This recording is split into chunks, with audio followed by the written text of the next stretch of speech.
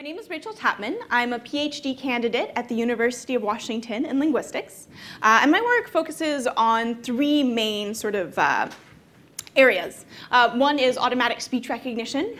One is language variation between social groups, or sociolinguistics. And the third is speech perception, so how humans understand language as it's being produced, and how we do that in a fluent, easy way.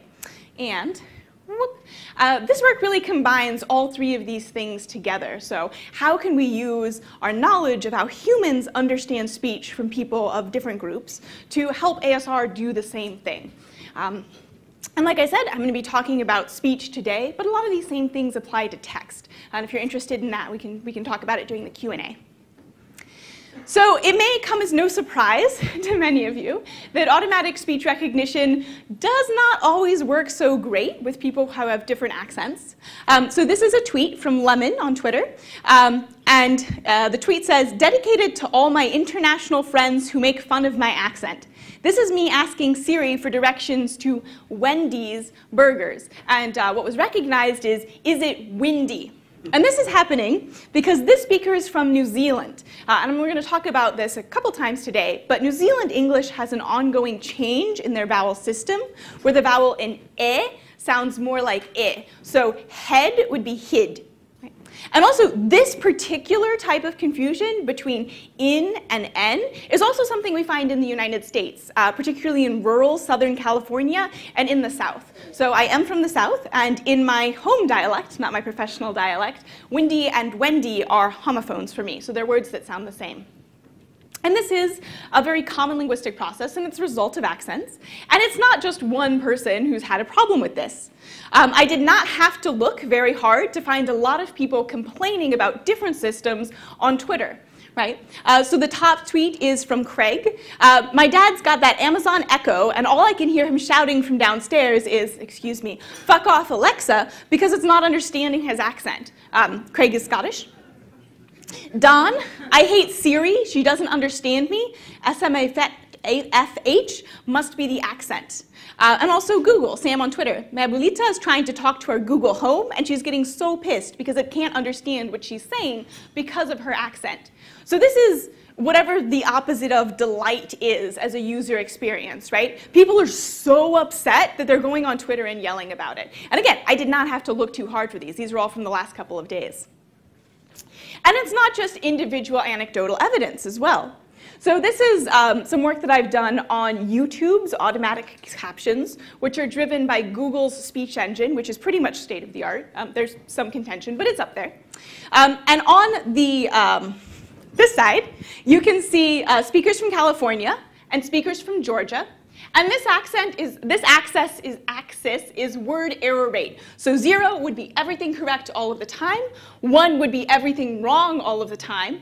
And though there is individual variation, you can see that speakers from Georgia are getting more errors than speakers from California. And it's not just these two dialect groups, but I picked this one in particular because Georgia is in the South, and the South is the largest demographic region in the United States, according to the US Census Bureau. So a plurality of people in the US live in the South. And if you're using a voice-based, an ASR-based virtual assistant, and you can't deal with Southern speech, you're going to have a problem reaching this market. So as a linguist and as someone who has a behavioral science background, my answer to this problem is, well, we know that there's a system that can deal really, really, really well with different accents and can do it in a fast way and can do it in a robust way, and that is humans, right?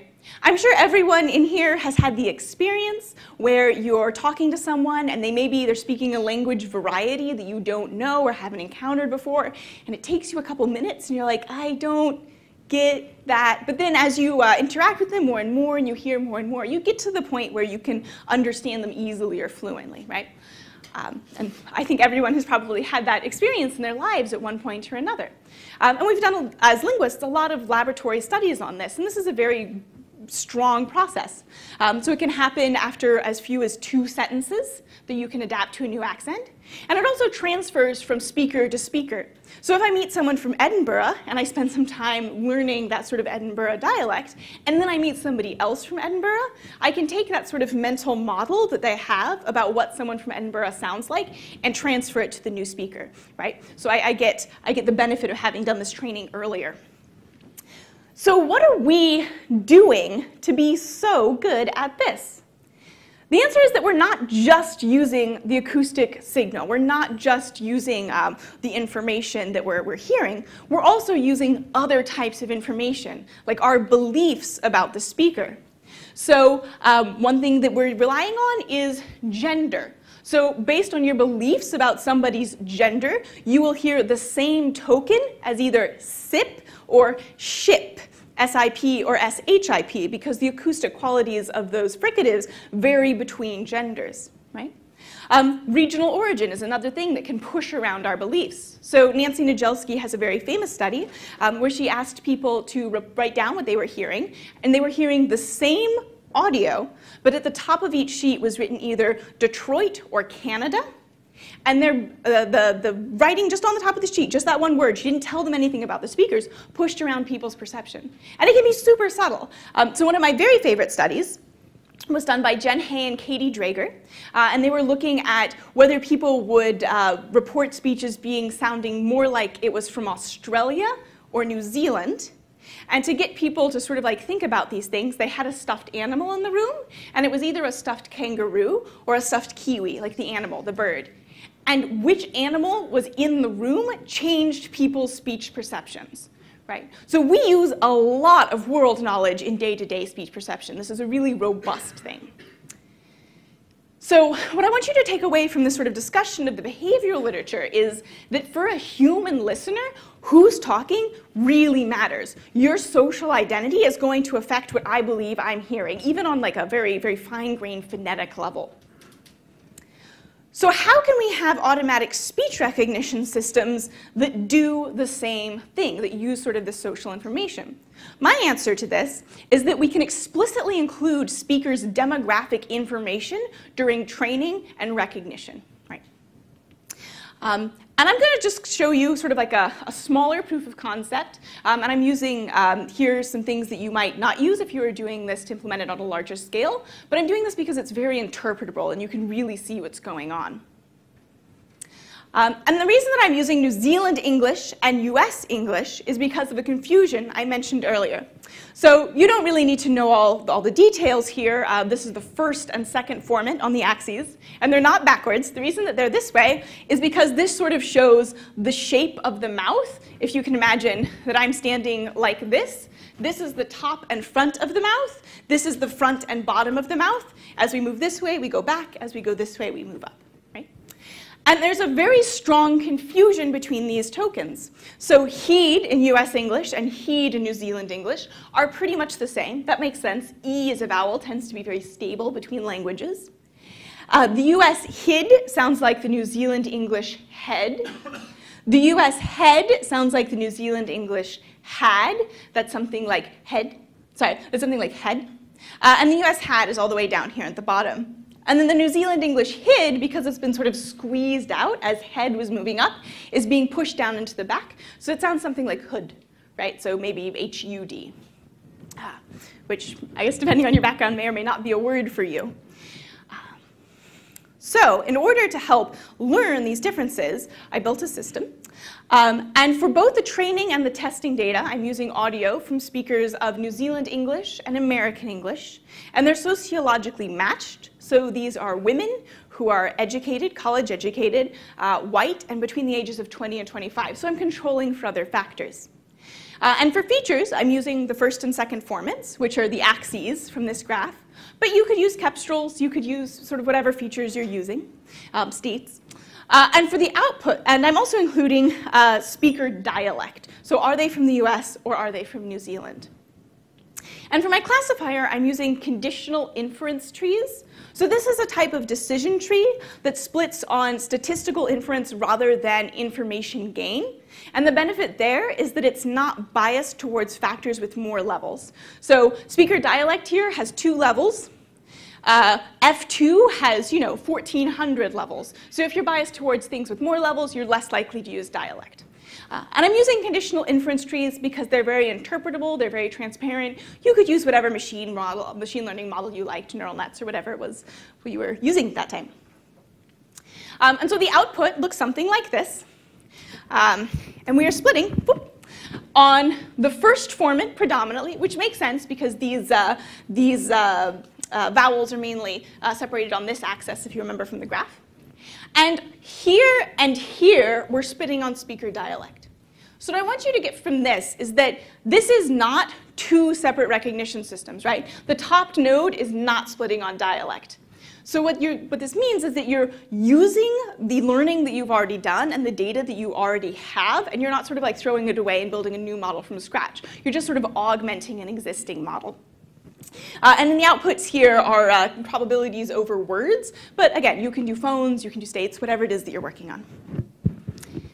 So the key benefit of this system is that when I added speaker demographics, I improved recognition for the target dialect, and I didn't reduce recognition rates for my source dialect.